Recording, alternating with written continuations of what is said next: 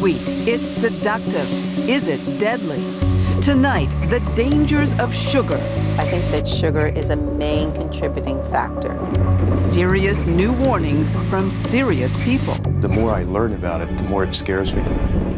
Also tonight, what the sugar industry has tried to hide. Strategies that I thought the tobacco companies made up back in the 50s, actually some of those the sugar people had done even before that.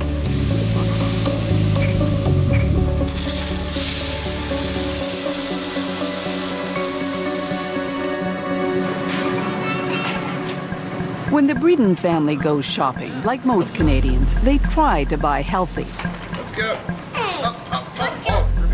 But like most Canadians, they don't always succeed.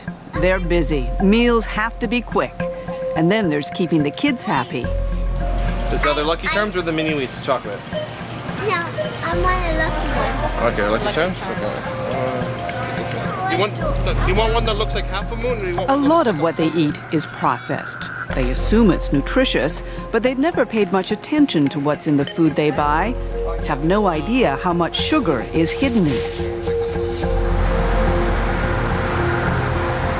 All right, guys, so I want you to just kind of start by telling me a little bit about some of the groceries that you got today and where... Registered dietitian Jacqueline Pritchard is about to help them figure it out. Have you guys ever taken a look at any of the nutrition labels or really paid attention? The label on this Nesquik cereal says there are 10 grams of sugar in 3/4 of a cup.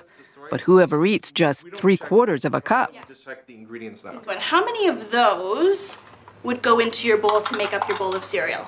For me, I'd say probably like 8 or 9. Okay.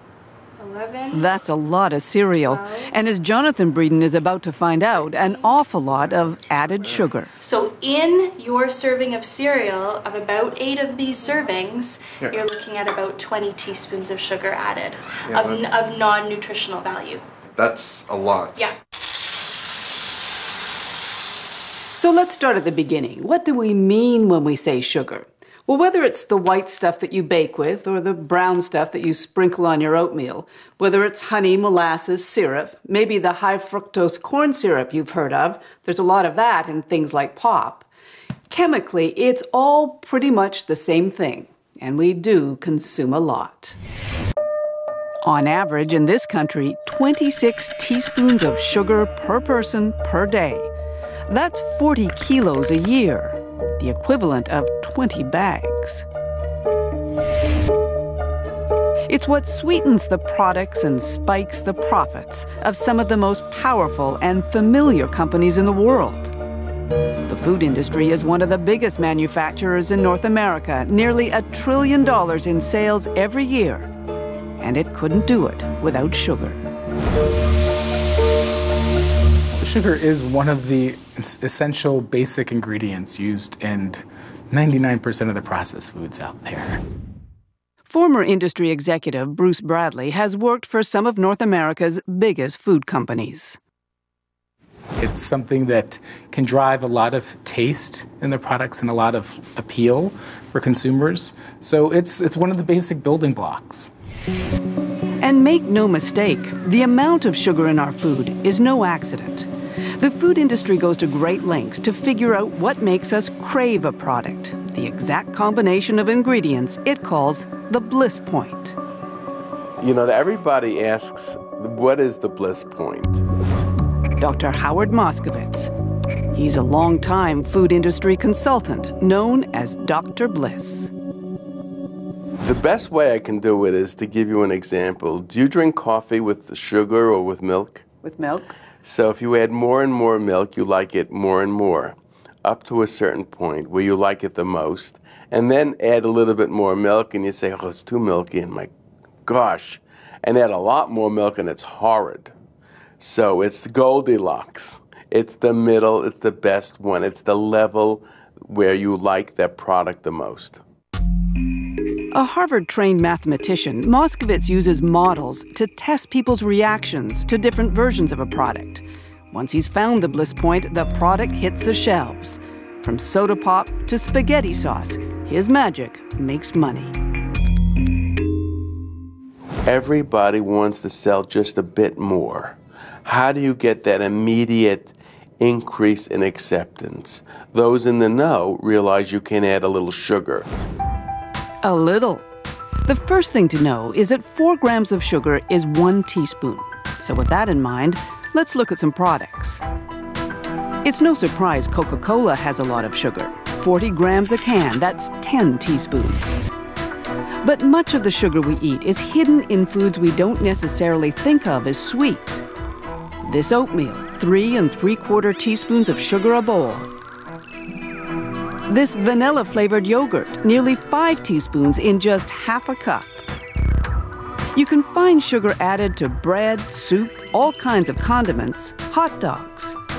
This chicken dinner, labeled Healthy Choice, has 5.5 teaspoons of sugar in every serving. Is this the result? There's no question, as our consumption of sugars has grown, so have our bodies. Canada doesn't keep good statistics, so we've used American ones. And those stats raise the troubling question, are we changing our evolutionary shape? Here's the line showing our sugar consumption for the last 50 years. Here's the number of people who've become overweight and obese. Now, look at this line. It's for cases of type 2 diabetes. And this one, diseases of the heart. Back in the 80s and 90s, we used to blame a lot of those problems on dietary fat. But then we started taking fat out of our foods. Did the incidence of disease go down? No. So that got a lot of doctors and nutritionists asking why. The answer, according to an increasingly vocal group, is sugar. Which was worse, the sugar or the fat? The sugar 1,000 times over. Robert Lustig, doctor, author, medical professor, and one of the leaders of the anti-sugar campaign. The fact is, our food supply has been altered and adulterated under our very noses and in plain sight over the past 30 years. In addition to treating obese kids, Lustig is a YouTube sensation. His lecture on sugar has been seen by nearly 4 million people around the world, and he doesn't pull his punches. The fat's going down, the sugar's going up, and we're all getting sick. You use words. You use poison. You use toxic. Certainly I use those words, and I mean them. This is not hyperbole. This is the real deal. Everyone thinks that the bad effects of sugar are because sugar has empty calories. What I'm saying is, no, actually, there are lots of things that do have empty calories that are not necessarily poisons. Poisonous, he says, because of what too much sugar does in our body. So let's take a look at that. Sugar is made up of 2 molecules, one called glucose, here in blue, the other fructose, in red. When they separate in our gut, the glucose circulates throughout our body, feeding our muscles and our brain. But the fructose goes right to our liver, and it's in the liver where all kinds of problems begin. When you metabolize fructose in excess, your liver has no choice but to turn that energy into liver fat. And that liver fat then causes all of the downstream metabolic diseases. We'll tell you more about those diseases in a moment. But first, let's talk about your brain. Too much fructose, says Lustig, shuts down the part of your brain that tells you when you're full. It doesn't get registered by the brain as you're having eaten. So if you take a kid and prep him with a soft drink and then let him loose at the fast food restaurant, does he eat less or does he eat more? Turns out he eats more.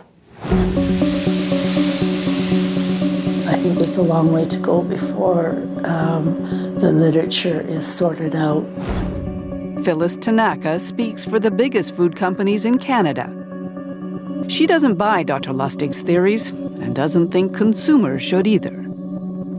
I think it's more important that we step back and look at how do we look for ways to educate and help consumers fit sugar into a healthy dietary pattern. But the industry sure doesn't make it easy. Look at this breakfast bar. There's sugar near the top of the ingredient list, but there's 4 more sweeteners. Would you know that chemically they're all the same? Then there's this tomato soup. Who knew it would have added sugars too?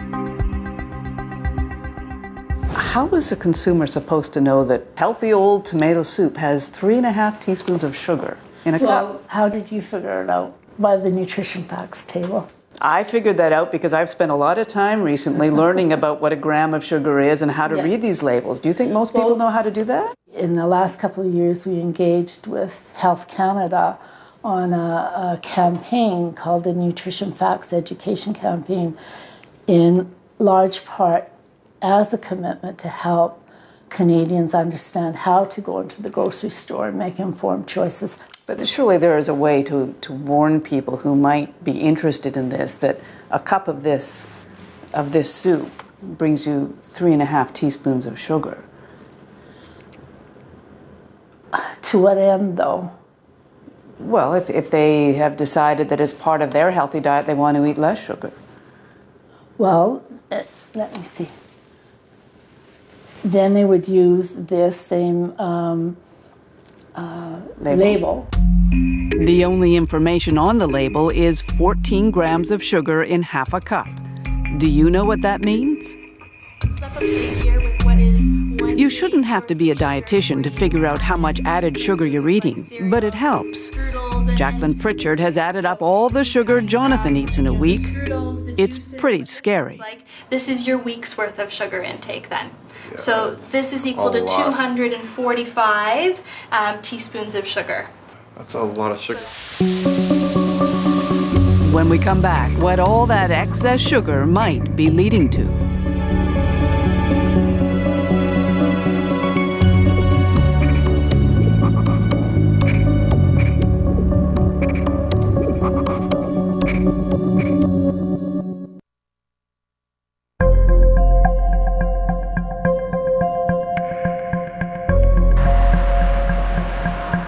At 2 grams of sugar. Having discovered just how much sugar is in their food, the Breeden family is on a purge. Okay, the Kraft Zesty Italian has the 1 gram of sugar in this one. They're still surprised at the kinds of products that contain sugar. But they're also determined. All of it, out it goes. Of course, they still have to eat. So to help them learn about life beyond processed foods, we've made them a deal. For 3 weeks, we'll provide all of their meals professionally made without any added sugar. They'll stick to the diet and submit to medical tests. Lucky Charms ain't so lucky anymore.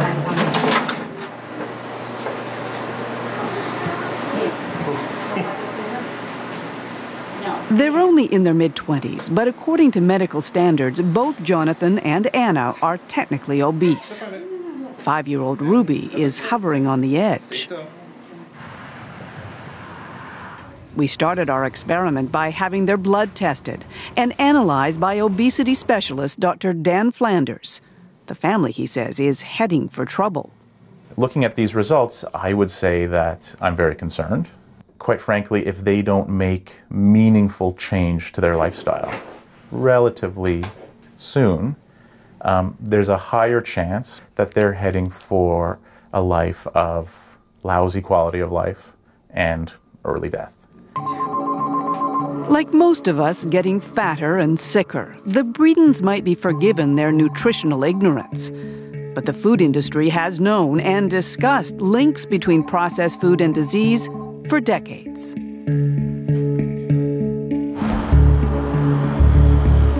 It was Minneapolis, 1999. Obesity was only an emerging problem back then when the heads of America's biggest food companies arrived for a rare meeting. Among them, the heads of Kraft, Nabisco, Nestle, Coca-Cola, and General Mills. These are executives who normally are fighting each other for space on the grocery store. They don't get together very often, but in '99, they got together to talk about obesity. Reporter and author Michael Moss. He described the Minneapolis meeting in his best-selling book. And they had been pulled together by a cabal of insiders within the industry who had increasingly become concerned about both the industry's responsibility for and culpability for being blamed for obesity. They gathered at the Pillsbury Company headquarters, 31st floor. The message they got was uncompromising. And it was delivered by two of their own, Michael Mudd, a top executive at Kraft, and Jim Hill, a leading nutrition researcher. In a slide presentation obtained by the Fifth Estate, the two men gave it to the bosses straight. A national epidemic. There were too many warnings, Mudd told them, before drawing a parallel designed to make them uncomfortable. Tobacco companies had recently settled a massive lawsuit in face of evidence their product caused disease. Did the food industry, he asked, want to be next? If anyone in the food industry ever doubted there was a slippery slope out there, I imagine they're beginning to experience a distinct sliding sensation right about now. Graphics drove home the point. Maps showing obesity rates rising and spreading across the country like a rash. What are the health implications of all this? Studies show that obese individuals are at a higher risk of developing chronic diseases such as diabetes, heart disease, hypertension, and cancer.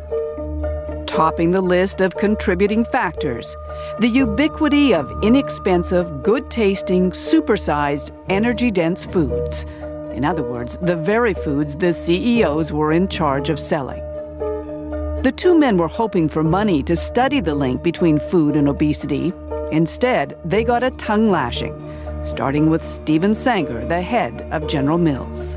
He was rather furious at Mudd for bringing this to them and blaming them for this. And his defense was, look, we already offer consumers a choice. If they want low-fat this or low-sugar that, we have those products in the grocery store. We feel we're already being responsible both to consumers from a health perspective, but also to Wall Street. In other words, they didn't want to know. Now, it's one thing to silence troublesome voices in their own companies. Michael Mudd eventually left the food industry out of frustration.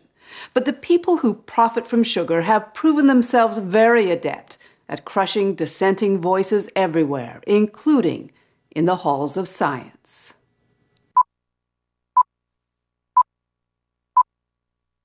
In front of us, day by day, are increasingly more and more very tempting foods. His name was John Yudkin, a British nutritionist who in 1972 wrote a book the sugar industry did not like. Pure, white, and deadly was the culmination of decades of research, according to his son Michael, that led Yudkin to what were then controversial conclusions. He started to wonder late in the 1950s whether sugar might be a culprit in the increase in heart disease. More significant than fat, which was the prevailing opinion at the time. More significant than fat, certainly more significant than fat, but that sugar was also involved in a number of other undesirable conditions, particularly diabetes and obesity. That thesis soon put Yudkin in direct conflict with Big Sugar's biggest apologist, this man, American nutritionist Ancel Keys. Keys would later be exposed as having been funded by the industry, but not before he helped destroy John Yudkin's reputation. And as early as the 1950s, he had started producing publications suggesting that dietary fat was a problem. Award-winning science writer and author Gary Taubes. Keys successfully managed to detain Yudkin with this smell of quackery, and from then on in, anyone else for the next 20, 30 years who did research on sugar was accused of being just like Yudkin. There was a systematic campaign to discredit or ignore his work. Because of the actions of the sugar industry in the 70s, virtually no research was funded. You know, this idea that if you study sugar, you're just like Yudkin and he was a quack. But that's remarkable. I mean, what you're saying, scientific investigation into the link between sugar and disease ground to a halt? It ground to a halt. When we return, the science is back. What happens when you take healthy students and feed them too much sugar?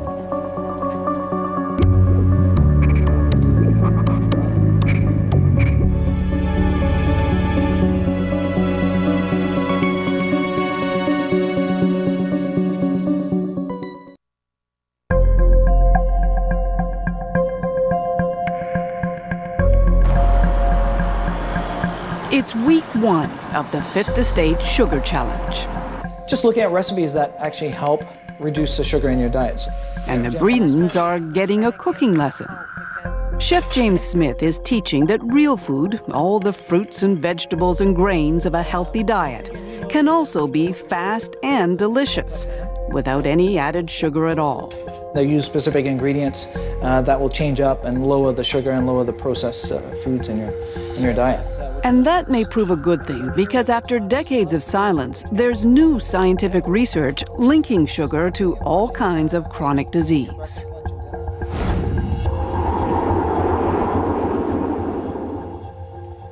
Jonathan's blood work suggests he may be on the verge of getting one. Dr. Dan Flanders. His results suggest that he's pre-diabetic, that his levels have been high, and that if we don't make some changes to his lifestyle soon, diabetes is coming. Today in North America, it's estimated more than 100 million people are diabetic or pre-diabetic. Dr. Robert Lustig is quite sure he knows why. So I can actually categorically say to you that sugar is the proximate cause of diabetes worldwide. And we have hard and fast data to show that. His data come from his own study, done over a decade, comparing diabetes rates in 175 countries with people's diets. And we ask the question, when you adjust for all of the factors that we know are relevant, what about the food supply predicts diabetes rates worldwide? Answer, sugar, and only sugar. These studies are generally considered a very weak level of evidence. A lot of other things have happened at the same time. Toronto researcher Dr. John Sievenpiper. He argues Lustig's methodology is seriously flawed. Methodologists would tell you there's a lot of potential bias. And I could give you one example. Over the same time as sugar has gone up, so has bottled water. But there's no real biological plausibility in the link between bottled water and overweight and obesity. So it's not, I don't think, a sound finding. But we have to be careful in putting too much of the biological plausibility and wanting to believe patterns that we see.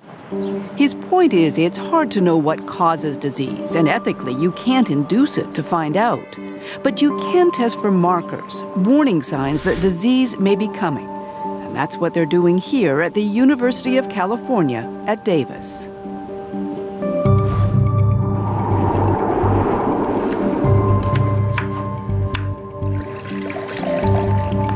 In this lab, students are the guinea pigs. The scientists are feeding them sugar to figure out if it raises the markers for heart disease. That drink contained 25% of her daily calories as high fructose corn syrup. Oh, look at this. Every time they've run the test, says Dr. Kimber Stanhope, the results have been the same. We saw increases in visceral adiposity. That means that's the fat within the abdominal region. This is the fat surrounding the liver and the intestines and the kidney. This is the fat that is associated with increased risk for diabetes and cardiovascular disease. The Breedens know that fat. Anna and Jonathan have already been diagnosed as having fatty livers, which puts them at risk for raised insulin and triglyceride levels. That's the fat in our blood. When Dr. Stanhope tested the blood of her college guinea pigs, healthy kids with healthy livers, she was shocked by how quickly they saw problems. We definitely, in 2 weeks, see increases in the risk factors for cardiovascular disease in the blood. Just in 2 weeks? In 2 weeks. But those kinds of studies don't impress everyone. After surveying a number of studies, including Dr. Stanhope's, that look at sugar and heart disease, John Siebenpiper sees no reason for alarm. And what we find when we look at those trials very carefully is that as long as you match for calories, fructose does not behave differently than does any other form of carbohydrate, namely starches, refined starches, and glucose. Now, that's not to say that they're benign, because I don't think we should be having a lot of refined starch or glucose, but it's not behaving any differently. Stanhope can't speak to the other studies, but she says she tested for all kinds of things, and it was only the fructose that caused the problems. If I had results as strong with regard to a food additive, a brand new food additive, and then I started producing these results, that additive would get pulled pretty quickly. That's how strong these results are? I think they are. In the world of cancer research, Lewis Cantley is a rock star. 5 years ago, the Cornell University professor was chosen to head a scientific dream team, a group of America's top cancer specialists brought together to supercharge the search for a cure. His findings may not be embraced by everyone, but in the cancer world, when Cantley talks, people listen. Let me ask then, do you believe that sugar consumption causes cancer? Yes, I think that eating too much sugar can definitely increase the probability of cancer and also make the outcome of people who already have cancer worse. So how? Well, let's review what sugar's made of. 1 molecule glucose and 1 fructose. We know that when there's too much fructose in the liver, it sets off a chain reaction. The pancreas produces more insulin. What Cantley now believes is that excess insulin changes cancer tumors, telling them to gobble up the glucose. What we're now learning is that some of the cancers, particularly those cancers that correlate with obesity and diabetes, often have insulin receptor on the cancer cell. The tumor, by expressing the insulin receptor, tricks the glucose into going into the tumor rather than the muscle and fat. And as a consequence, the tumor can use that glucose as a fuel to grow. So if sugar can fuel existing tumors and make them grow, can it also cause tumors to form in the first place?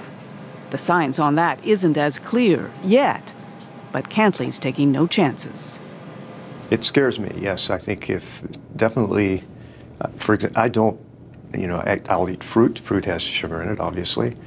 But if I can avoid any sugar at all in any drinks that I drink or foods, I try to avoid processed foods because it's hard to find one that doesn't have sugar in it. I certainly avoid sugar when I can.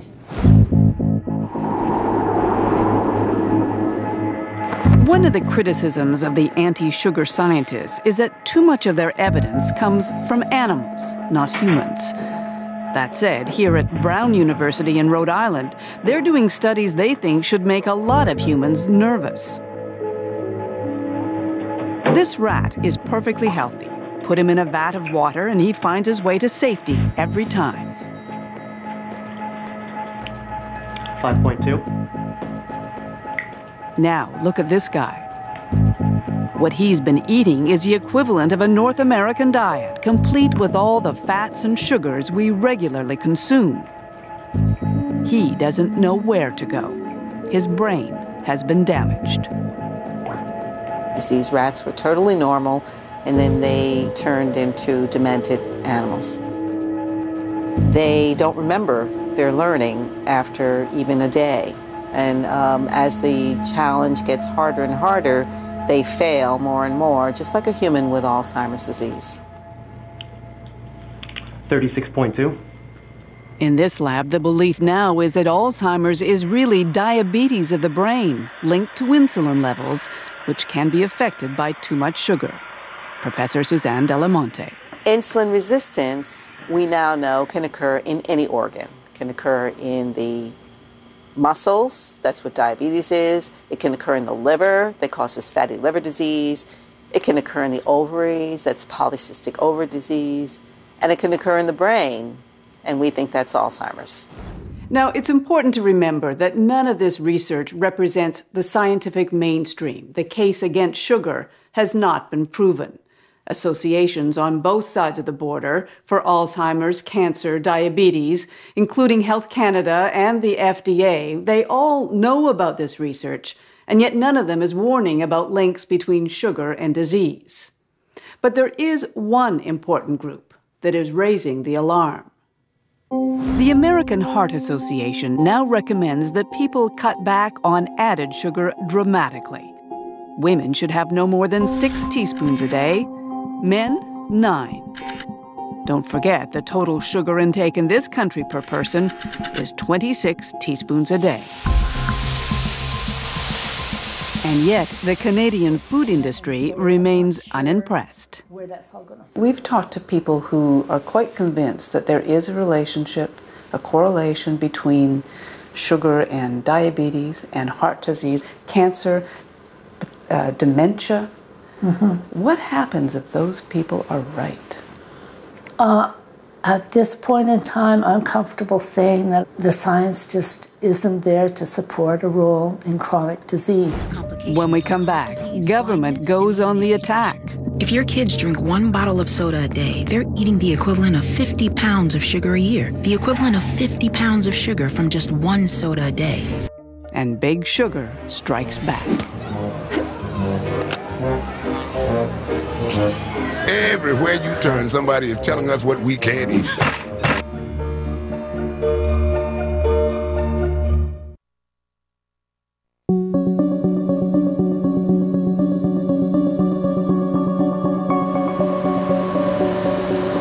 Worldwide, there are few industries more powerful than the processed food industry, or the sugar industry that feeds it. And yet, for all their power, we know remarkably little about how they work. Kristen Cousins is determined to change that. As a community care dentist in Colorado, she'd always been interested in sugar. But it wasn't until she unearthed a stash of documents from a sugar company that had gone out of business that she got a peek into a very secretive world. The first folder that I pulled out opened up to a memo, the blue letterhead of the Sugar Association, and it had the word confidential underneath the letterhead. And I just looked at that and oh my God, what have I found? What she'd found was a directive from the 70s, a memo to industry executives about a newly published scientific white paper, a paper that concluded sugar was not only safe, but important. It was clear after reading further that the Sugar Association had funded this white paper called Sugar in the Diet of Man, and they were trying to make it appear that it was an independent study. Among the more than 1,500 pages she uncovered, there were some Canadian ones too. An account of a sugar industry meeting in the 70s in Montreal that included frank talk about heart disease. The greatest threat to sugar consumption is in the field of nutrition, it says, more particularly in view of comments that have been recently made on the influence of sugar in atherosclerosis. So they were worried. They were worried as far back as 1971. What does that say to you? They've known for a long time. So I took this paper and crossed out where it said tobacco and put in sugar and looked to see if I could find similar tactics that the sugar industry was using. Today, Cousins is pursuing her research at the University of California in San Francisco. And she's doing it under the tutelage of someone to whom it all sounds familiar. The amazing thing I learned from her was that strategies that I thought the tobacco companies made up back in the 50s, actually some of those the sugar people had done even before that.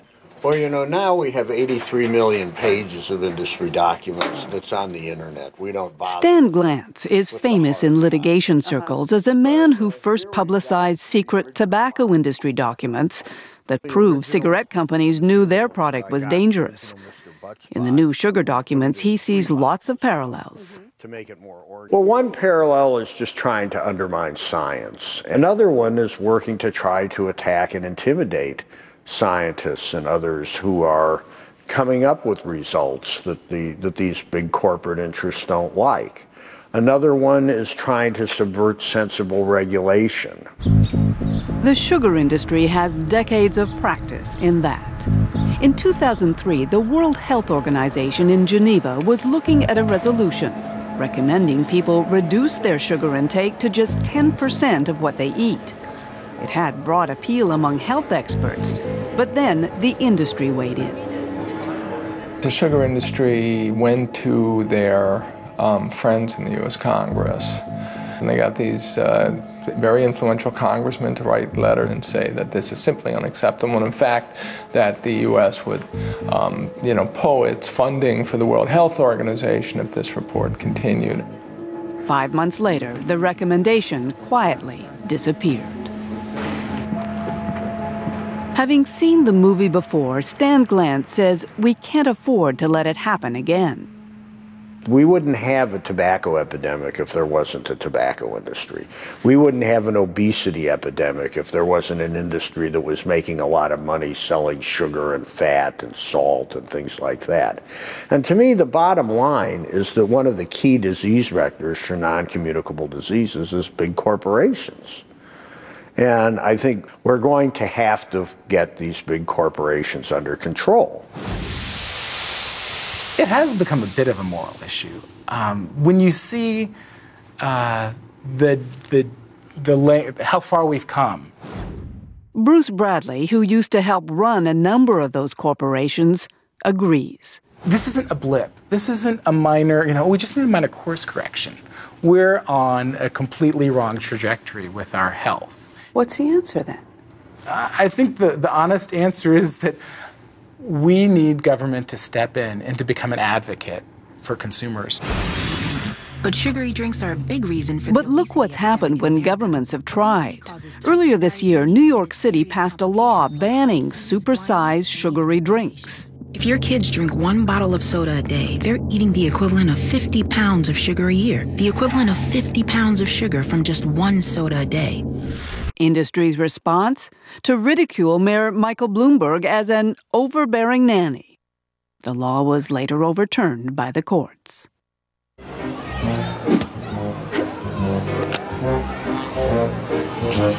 Everywhere you turn, somebody is telling us what we can't eat. But advocates keep on trying. 2 weeks ago in Washington, congressmen calling on the government to help consumers by demanding better labels, and at the very least recommending a daily limit for how much sugar is safe.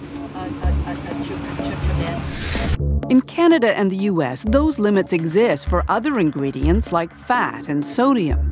Manufacturers must say what percentage of the recommended daily limit their product contains. But next to sugar, nothing. Would your association, representing the big food manufacturers in this country, would they accept an upper limit of how much sugar Canadians should be eating? That's kind of hypothetical because people are putting on the table saying this is one way to, if you want to curb the amount of sugar people are eating, this is one way to start doing that. I think the industry actually has responded to the need for a diverse supply of foods out in the retail marketplace. Across our portfolio of more than 650 beverages, we now offer over 180 low and no-calorie choices. And most of our today, even Coca-Cola, the world's largest sugar user, knows it can't ignore the health debate anymore. We'd like people to come together on something that concerns all of us. Obesity, Coca-Cola, and everything. But the bottom line hasn't changed. If you're getting sick from what you eat, it's your fault. For people to blame the consumer, to blame the victim in all of this, just as the tobacco companies blame the 12-year-olds they go out and addict, it's just not fair because people aren't given the information that they need if they're trying to make a good choice. As with tobacco, at some point it will all come down to lives and to dollars. The reckoning, warns Dr. Lustig, is coming. The bottom line, there will be no money left by the year 2026 for anything else because diabetes will have chewed through all of the healthcare dollars. There will be no health care in 13 years here in America if we do nothing. And I'm sure Canada is right behind. For 3 weeks, the Bredens have been eating the food we've supplied. How much steak do you want, Anna? They're still eating the kinds of food they like, as much as they like. The only difference, none of it's processed and none has added sugar. Okay, well, then eat some of mine because it's not too hot. So, has it made a difference? The moment of truth. In 3 weeks, Jonathan lost 1.5 inches around his waist, 8.5 pounds. Yeah. Anna's weight is down too, and her waist, where all that dangerous fat can accumulate, is down by 5 inches. Hello. And what effect did all that have on their blood work? I'm Dr. Flanders. Nice to meet you. Metabolism. Okay, so Jonathan, I'm glad to say that there's some real signs of things improving. If we have a look at your cholesterol level, it's actually gone down by 10%, which is fabulous.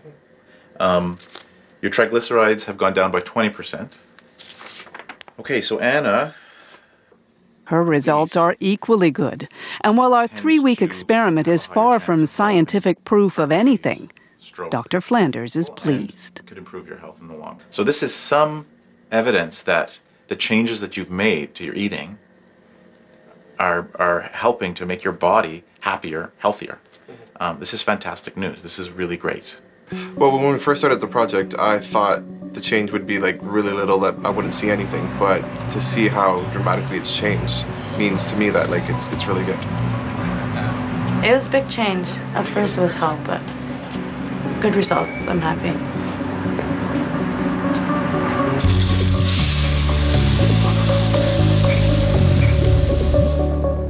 So, we're guessing you've got a lot of questions about now.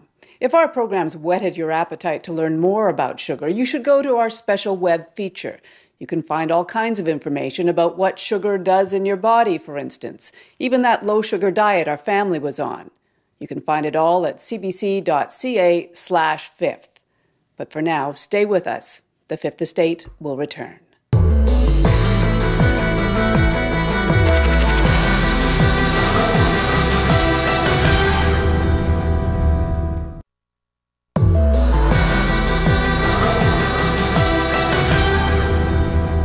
Welcome back. Now here's a look what's coming up on the Fifth Estate. I'm Mark Kelly in Bangladesh.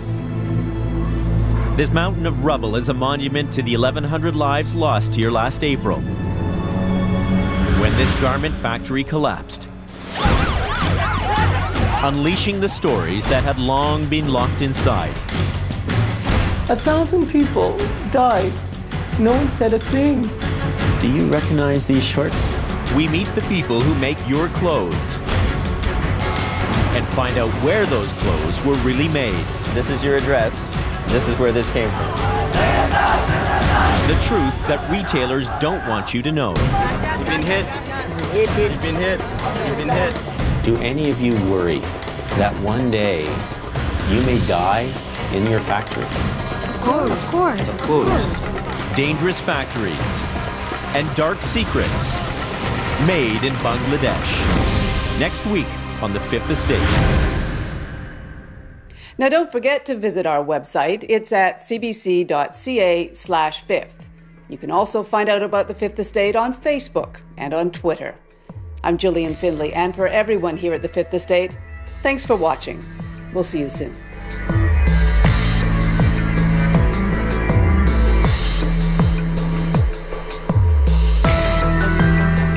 Saturday on Hockey Night in Canada. At 6:30 Eastern, Ottawa takes on Toronto, and later at 10 Eastern, Edmonton meets Vancouver. With all games streamed live on cbcsports.ca. CBC's Hockey Night in Canada. It's more than a game, it's our game. The battle begins. They had their first performance of the season. You're a great skater. I was so pumped for you. It's awesome. Who will be the first couple to get iced? I kind of went like this. You don't fool me for a second. Battle of the Blades. That is hard. You nailed it. Sunday at 8 on CBC. This Monday on an all-new episode of Murder. Looks like I bet on the wrong rider. What exactly did they die of? Guest starring Sean Cullen. I do better with my best rider than without. Murdoch Mysteries, Monday at 8 on CBC.